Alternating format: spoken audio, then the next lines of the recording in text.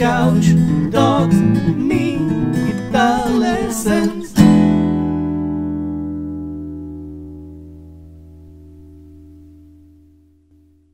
Hey there, LickNRiffers! Welcome back to another awesome guitar lesson right here on LickNRiff. And in this one, I will teach you how you can take the three most common, most boring chord progressions and turn them into something completely new, completely fresh, and suited to your own style. I'll show you dozens of different ways to do just that, but before we start, I want to mention that this lesson is sponsored by Skillshare, which is reason for celebration, because if you don't know what Skillshare is, it's LickNRiff times 10,000. It's an online learning platform chock full of quality video courses on anything. And when I say anything, I do mean anything, from photography to video editing, to marketing, to psychology, to music, to drawing, to painting, anything. Okay, just go to Skillshare, click the link in the description. The first 500 people to click the link in the description will get 2 full months of premium membership. You know what that means, don't you? Full access to all the courses. And that's just uncanny, because last time Skillshare did a sponsorship here on LickNRiff, I got addicted. I spent 2 whole weeks on the app binge watching courses on anything from photography to video editing to musical courses and music production courses. And I even watched courses on things I'm not good at, like drawing. I have no drawing skills, but I still watch the courses because the courses are so much fun to watch. So just go there and get addicted. It's just amazing that they're giving you 2 months for free access to all the courses. So the first 500 to click the link in the description will get just that. 2 months access. Okay, so the chord progressions. Let's start the lesson. The 3 chord progressions I'm talking about are chord progressions you've heard and played billions of times. Okay, on the radio, background music, whatever. And I'm talking about, the first one is the basic one: A minor, G, and F. Okay, or in its Sultans of Swing version, D minor, C, and B flat. Right? It's the same progression. We've all heard that countless times. Okay?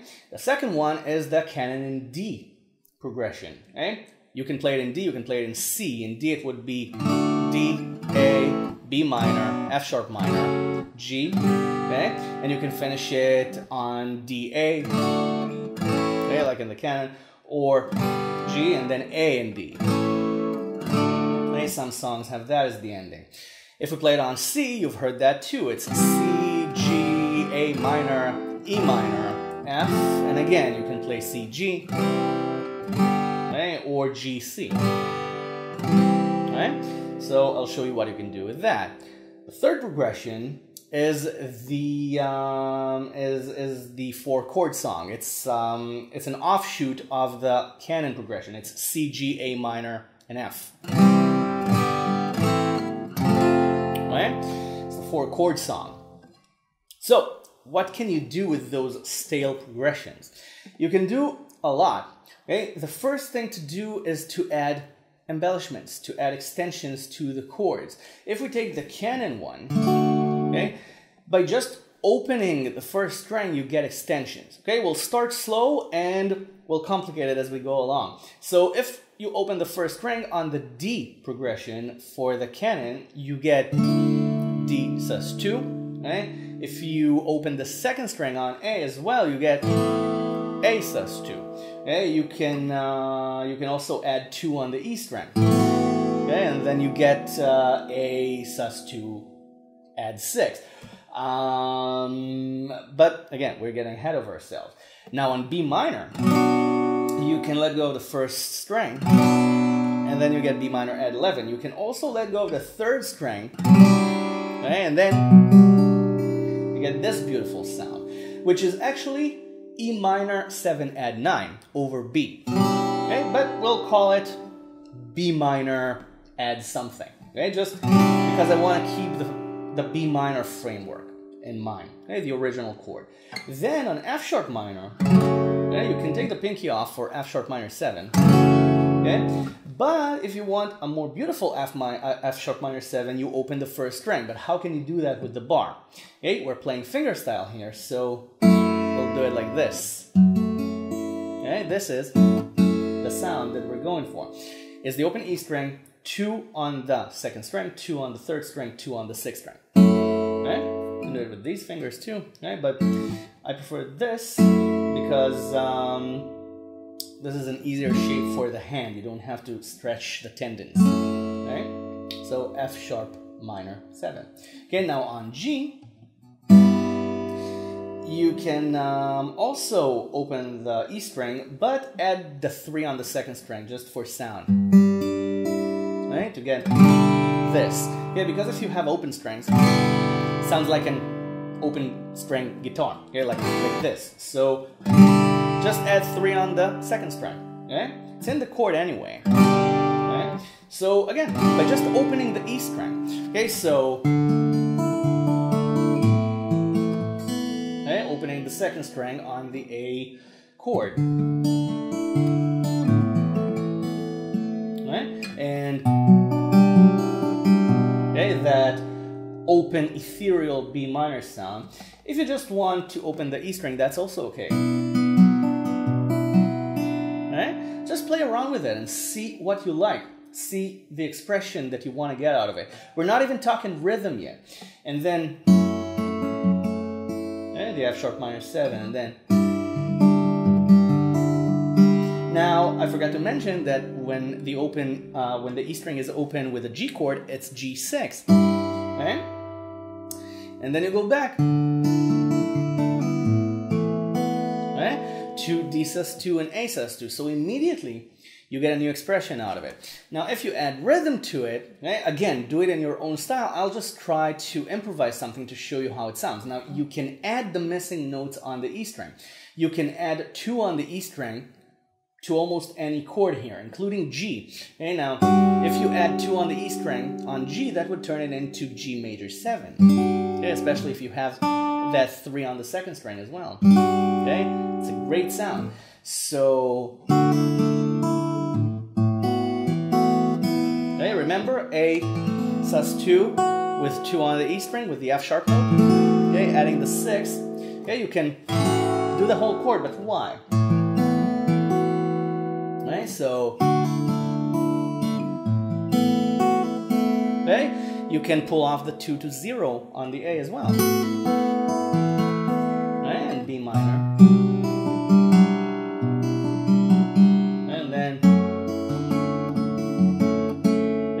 Sharp minor 7.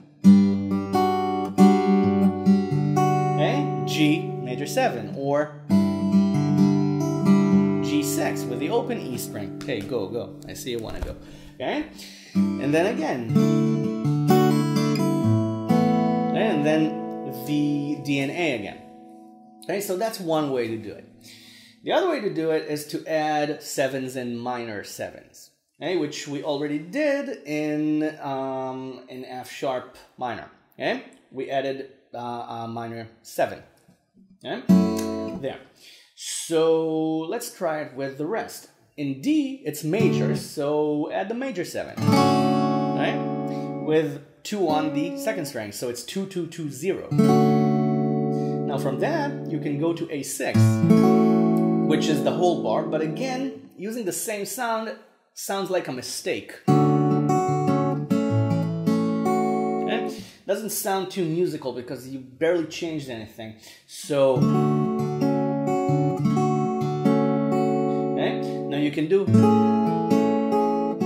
okay? You can do A major 7. Okay? In the original scale, you'd want A7 because that's the dominant sound. Okay, but that's a little bit too predictable. Okay? Okay? A7. It's both predictable and too strong, in my opinion, for what I'm trying to show you. So, D major 7 can go to A major 7, which is 2 1 2 on the second, third, and fourth strings, with the A bass, of course. Or a bar on 2 with 4 on the E string, okay, with the open 5th string, of course. Okay, so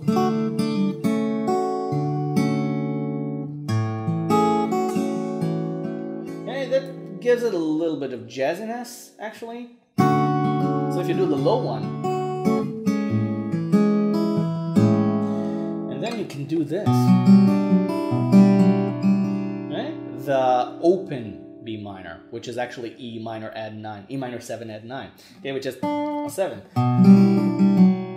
Right? So you can close the bar, and then you'd have a B minor 7, okay, with the 2 on the 3rd string.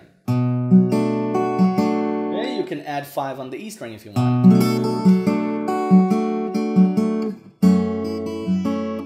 Okay, F sharp minor 7, let's leave it at that.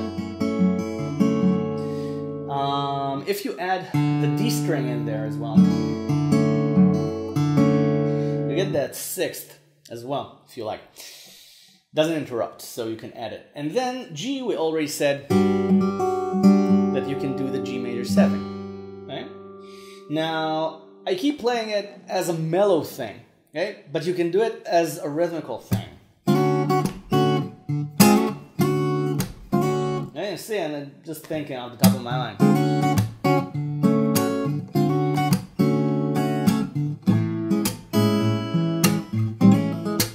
Okay, you can slide the chord.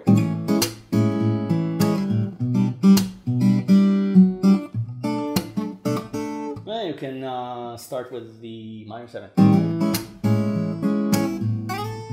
You can slide into it. And then I get a Bee Gees kind of thing.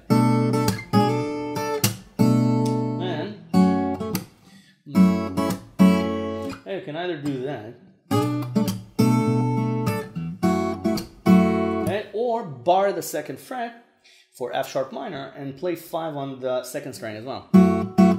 Okay, that gives you an interesting sound. Or you can bar using your little finger on 5 and 5 on strings 1 and 2 with the bar on 2, which is, again, it's the same chord, but it fits the sound that I'm experimenting with. See? And then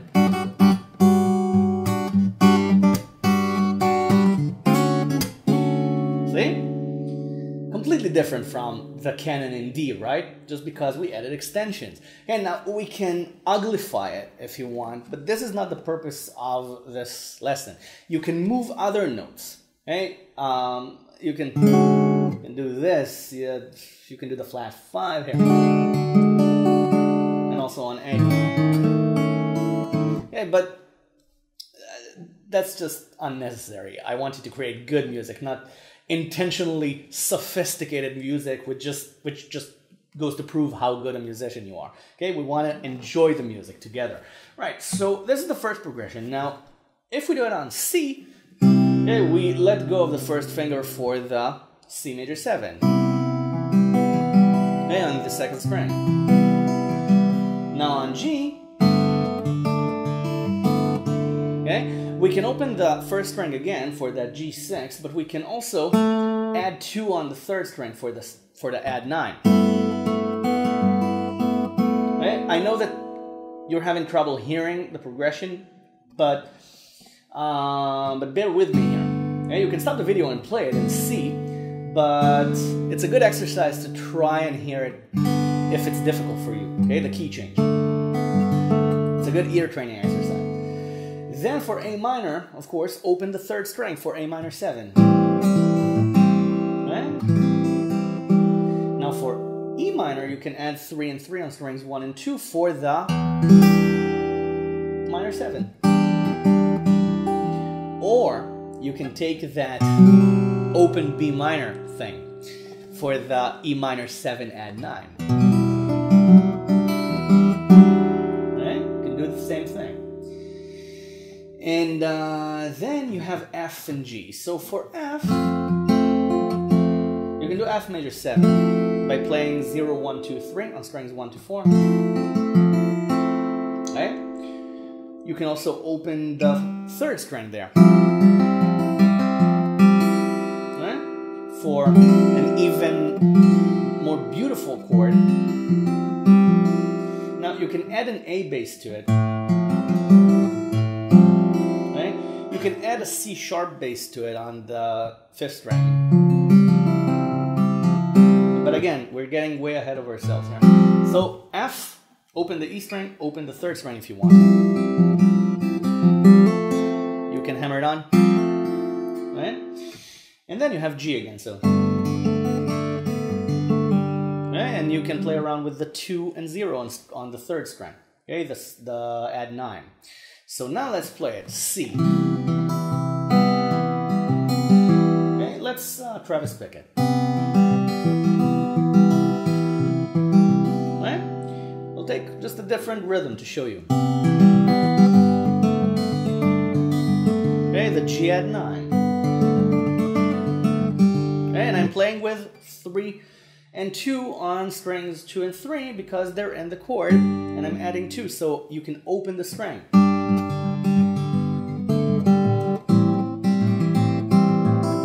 Okay, A minor 7. The minor 7 adds a lot of color. And I lost track. Okay, so I'll write the chord progression on the screen and I'll just play it so you can hear it.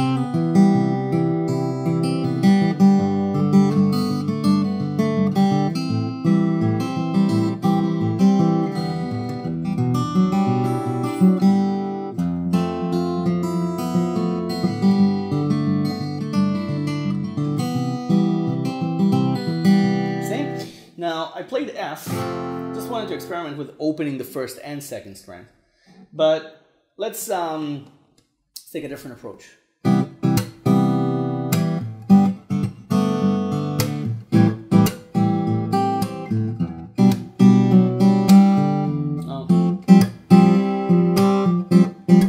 You see I'm opening both strings on F, the first and third strings.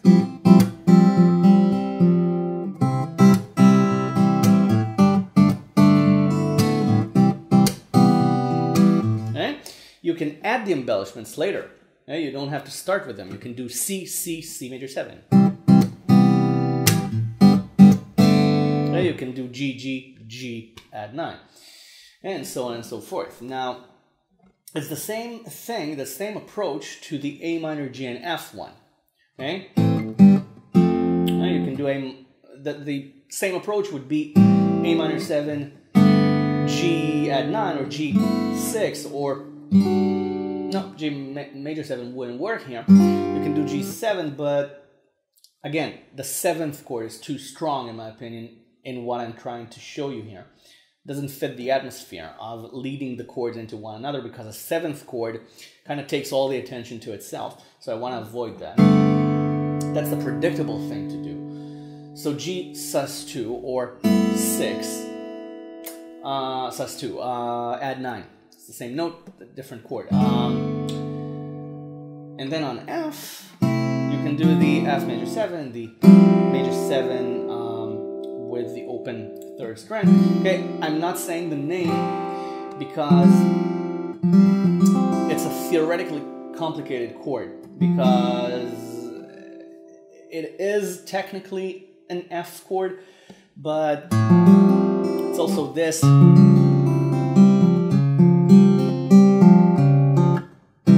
It's also this, okay? So the one with the C sharp on the bass leading you back to C, it's a classical thing.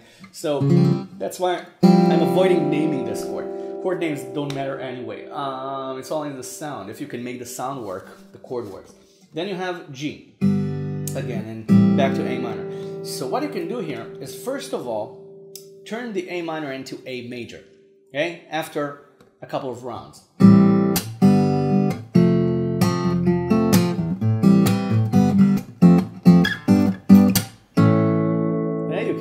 Do the A minor thing, the A major thing. You can play A major instead of A minor and then go back.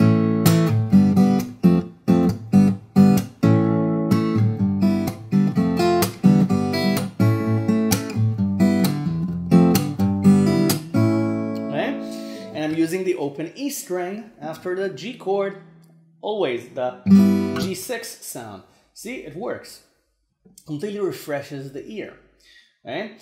And you can try to add the major 7, but again, that's taking it out of the scale. So you can change the main minor chord into A, there, just for the purposes of enriching the sound and then going back to the minor. Okay, but what you can do with the F chord is something that I saved for last, which is F minor. Okay, you can do F minor as well. Why? Because F minor is the chord in the C minor scale. And A minor and C major are relative scales, relative chords. They have the same notes in the scale. Okay? And if you turn the F into F minor, you're borrowing from the minor equivalent of the C major scale, which is related to the A minor scale. If you didn't get any of that, doesn't matter. All that matters is that F minor works. Okay, so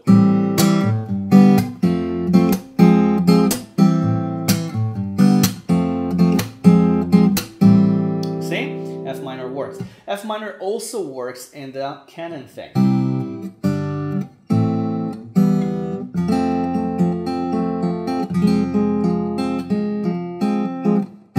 You see?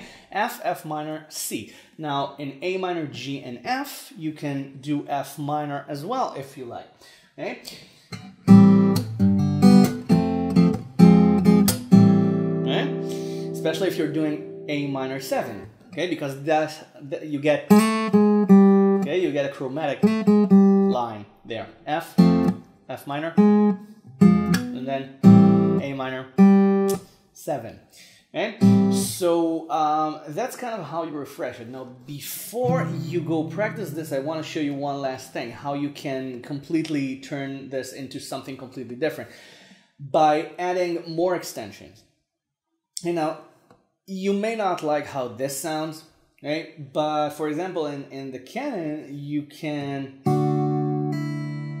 do the D, then you can do the A sus2, and then on G, we're not on G yet. Sorry. Then you have B minor, and you can do B minor 9, okay, which is you take an A chord and you take the finger from the 4th string to the 5th string on 2, and then with the open E string you get B minor 9 and 11. Okay, all right. So if you like that sound, great. So sorry, again. Hey, I'm confusing myself here. Great. See? And then you can go with this finger to the F sharp bass. And then you get the F sharp minor 7. So you see, you can find more connections.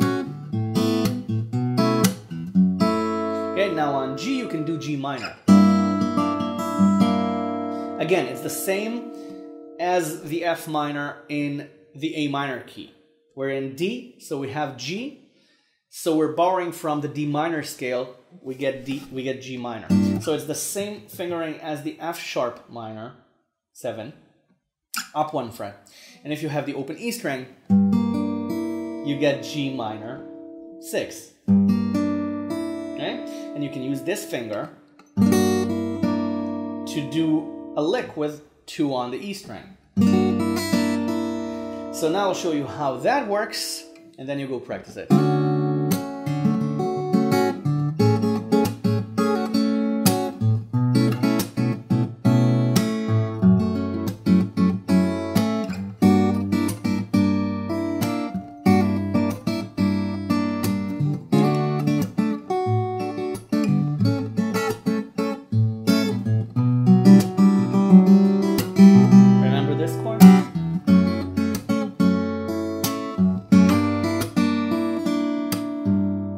The G minor again.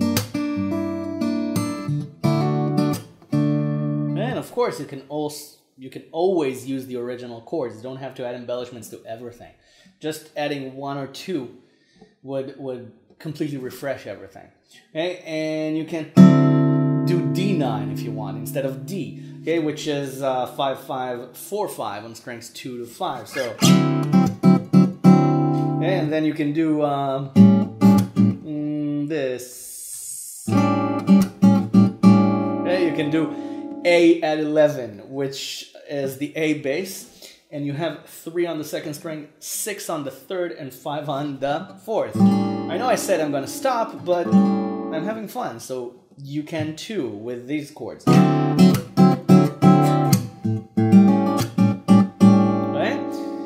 And then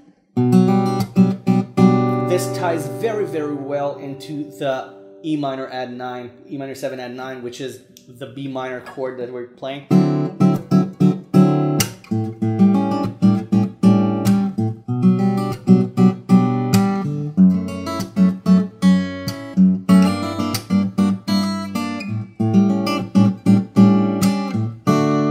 Or if you want to end on the D9, but I actually prefer the D. Okay, now you can also play the E string on the A at 11. Okay, and that can create a great ending. So you go practice this, and don't forget, click the link in the description right now. The first 500 people can grab 2 months for free on Skillshare and enjoy the plethora of video courses on there. So thank you very, very much for watching, and I'll see you on the next lesson. If you haven't subscribed to the channel yet, what are you waiting for? Bye for now. Enjoy.